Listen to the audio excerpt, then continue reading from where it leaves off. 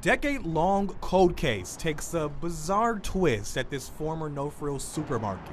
Council Bluffs police believe Ely Murillo-Moncada climbed a cooler and somehow fell behind it, leaving him trapped. Police say the gap was about 18 inches between the cooler and the wall. I was informed that employees would randomly go up at different times and be up on the unit, and we believe that he may have accidentally fell behind the unit.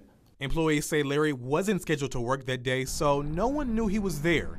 Hours before he vanished, his parents told police he was upset and ran out of their home. The mother, she kind of had an idea that he had never left the no-frills. I don't know how she came up with that idea, but you know, they were pretty upset. Investigators believe his death was an accident. They call this one of the oddest cases they've worked on. You don't hear about these type of cases.